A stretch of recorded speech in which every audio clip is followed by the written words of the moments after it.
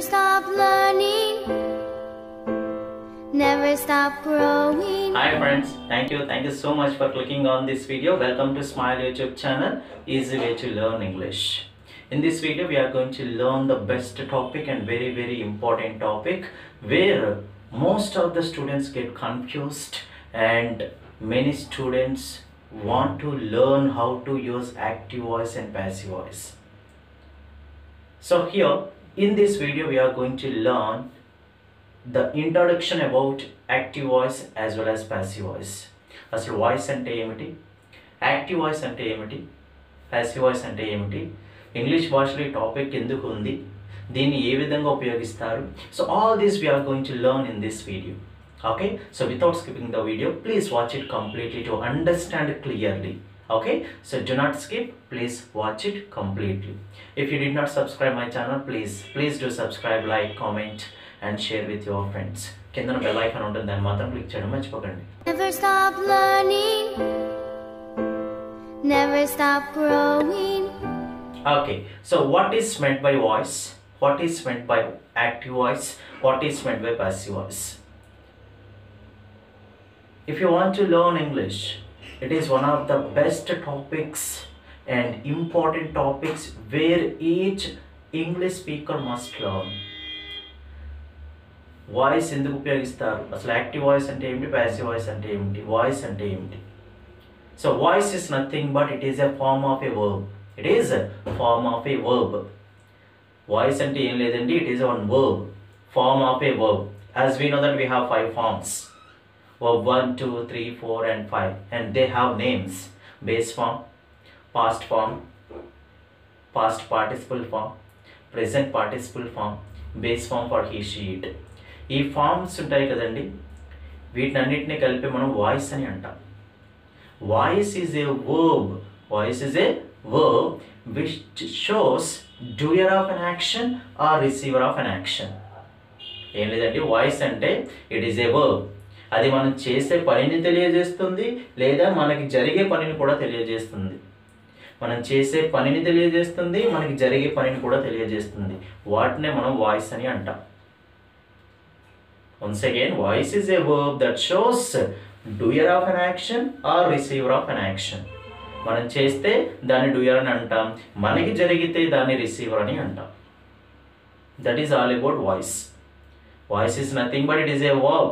It is a verb, form of a verb which shows doer of an action or receiver of an action. అదే చేసే పనిని తెలియజేస్తే, ఎవరు చేస్తున్నారో తెలియజేస్తే దాన్నే మనం డూయర్ అని అంటాం. ఎవరికి జరుగుతుందో తెలియజేస్తే దాన్నే మనం రిసీవర్ ఆఫ్ అన్ యాక్షన్ అని అంటాం.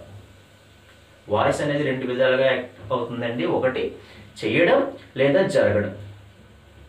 చేస్తే ఎవరైతే చేస్తున్నారో చెప్తే దాన్ని యాక్టివ్ వాయిస్ అని అంటాం.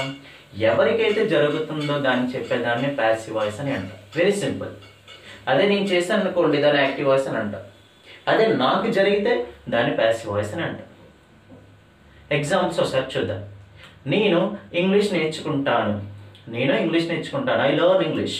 నేను ఇంగ్లీష్ నేర్చుకుంటాను, ఐ లర్న్ ఇంగ్లీష్. ఇంగ్లీష్ నేర్చుకుంటారు, ఎవరు నేర్చుకుంటారు, వీ డోంట్ నో. బట్ మనం ఏంటంటే ఆబ్జెక్ట్కి ఎక్కువ ఇంపార్టెన్స్ ఇస్తున్నాం. చేసే వారికి ఇంపార్టెన్స్ ఇవ్వకుండా జరిగే పనికి ఎక్కువ ఇంపార్టెన్స్ ఇచ్చి చెప్పేదాన్ని మనం ప్యాసివ్ వాయిస్ అని అంటాం. చేసే వారికి ఇంపార్టెన్స్ ఇచ్చి చెప్పేదాన్ని మనం యాక్టివ్ వాయిస్ అని. Never stop growing. So once again we'll recollect. Voice is a verb.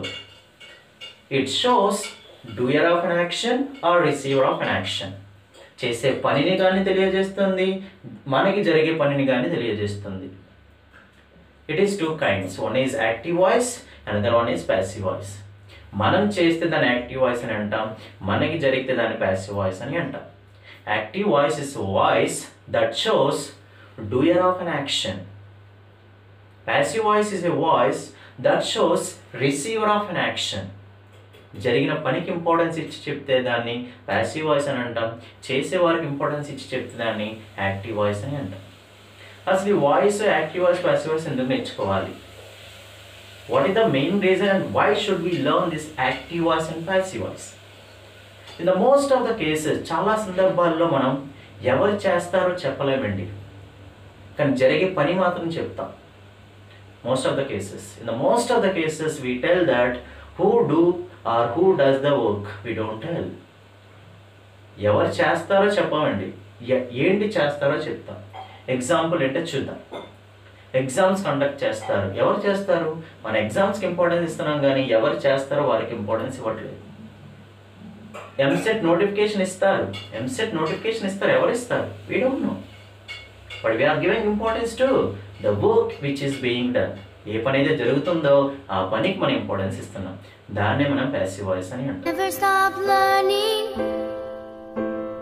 never stop growing. So once we will see the examples. Here, voice is a verb that shows doer of an action or receiver of an action. చేస్తే దాన్ని doer అంటాం, మనకి జరిగితే దాన్ని receiver అని అంటాం. Active voice and passive voice, these are two kinds.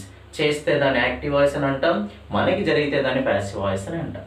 దాన్ని doer. Doer is nothing but ఎవరైతే చేస్తారో వాళ్ళని డూయర్ అని అంటాం. దే విల్ కండక్ట్ ఎగ్జామ్స్,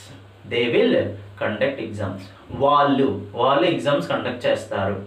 మనం ఇక్కడ ఎవరు చేస్తారో చెప్తున్నాం, దాన్ని మనం యాక్టివ్ వాయిస్ అని అంటాం. నెక్స్ట్ ఎగ్జాంపుల్, ఈ ఆస్క్ మీ ద అడ్రస్. అతడు నాకు అడ్రస్ అడిగాడు. ఎవరు అడిగారు, ఎవరు చేశారు అనేది మనం చెప్పాం కాబట్టి దాన్ని యాక్టివ్ వాయిస్ అని అంటాం. అదేవిధంగా ఐ ఆమ్ ఎక్స్ప్లెయినింగ్ వాయిస్, నేను ఎక్స్ప్లెయిన్ చేస్తున్నా. ఏంటి ఎక్స్ప్లెయిన్ చేస్తున్నా? వాయిస్ ఎక్స్ప్లెయిన్ చేస్తున్నా. ఇక్కడ ఎవరు చేస్తున్నారో చెప్తున్నా, చేసేవారిని డూయర్ అని అంటాం. If we tell who is doing the work, ఎవరైతే చేస్తున్నారో చెప్తున్నారో వాళ్ళని యాక్టివ్ వాయిస్ అని అంటాం. I hope it is clear to you. Okay, and coming to the next one, passive voice. ఇక్కడ మనం ఎవరు చేస్తున్నారో చెప్పట్లేదు, ఏం చేస్తున్నారో చెప్తున్నాం. We are giving importance to the object which is being done, not who is doing that.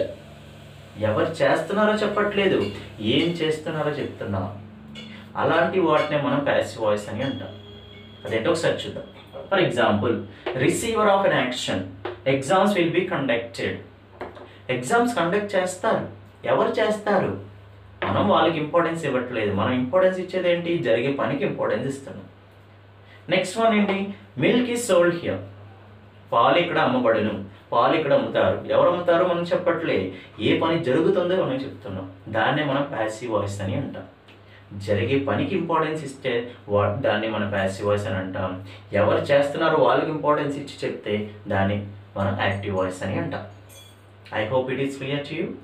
And coming to the last example, English is spoken all over the world.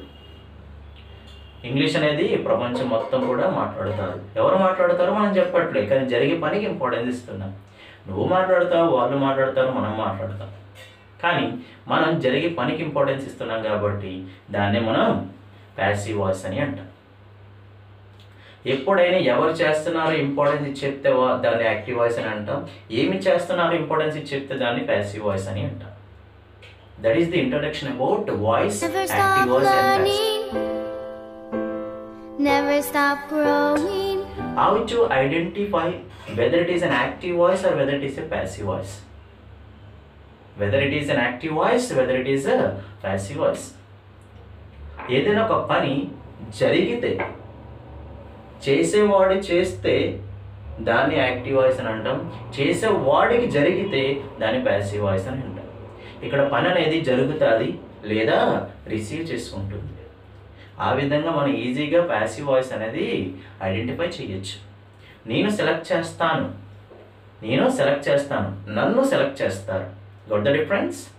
I select or I will select. నేను select చేస్తాను, నన్ను select చేస్తారు. I am selected. నన్ను select చేస్తారు. ఇక్కడ నేను పనిని receive చేసుకుంటున్నాను.